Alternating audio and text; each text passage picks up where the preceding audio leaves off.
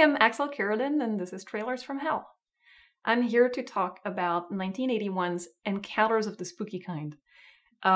It's a movie that's very close to my heart. Most of my memories of watching movies as a teenager are linked to my brother, Carl.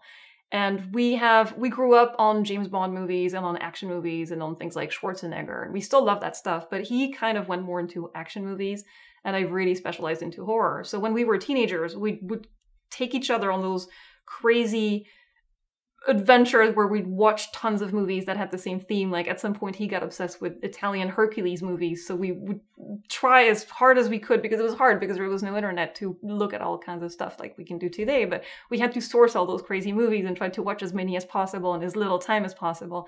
And then I would go on to zombie movies from the 1980s because I'd seen Reanimator, and then I got obsessed. And at some point he went to see Lethal Weapon 4 and he discovered Jet Li. And he started watching all of Jet Li's movies. And then he started watching tons of Jackie Chan. There were like 100. And then we started watching a ton of Chinese movies, basically everything we could find. And it was really hard to find at the time because no one was releasing that stuff. It's even hard to find today. And there was this little Chinese supermarket in the heart of Brussels where I lived. And in the basement was this video store that was full of pirated films, and the clerk could barely speak anything else than Cantonese. So we would show up and we'd have the names of the actors, and we tried to find the names in Chinese, and we would give him the list. And then he would try to figure out what film we're talking about, because the titles obviously were never the same that ones he had.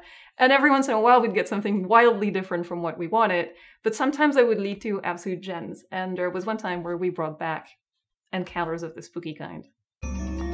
First of all, I love this trailer. I think it perfectly encapsulates how wacky and fun and energetic and spooky and relentless this movie really is. It's kind of like a Chinese Evil Dead 2. The premise is kind of genius in its simplicity. On the dare, a man accepts to spend the night in a haunted mausoleum, unaware he's been set up, and the corpse is being brought back by an evil necromancer to kill him. Far as I'm aware, this is the movie that introduced the world to the Chinese legend of the Jiangshi, or the hopping vampire. As you can see in the trailer, Chinese zombies hop with their arms outstretched. And in the old days, when someone died away from their village, it was illegal to bring the bodies back without hiring official help, which could be very expensive. So some poor people would travel at night and they'd dress in black to avoid being seen, and they would carry the corpse on their backs with the body's arms straightened by bamboo sticks on their shoulders. So to people who would see them, it would look as though the corpse was floating and hopping with its arms in front of them. Folklore says that there were ways in which the corpses could be controlled, like sacred scrolls and prayers, and we see a whole bunch of that in the movie, that the vampires kind of almost radio controlled, and it's to all those rituals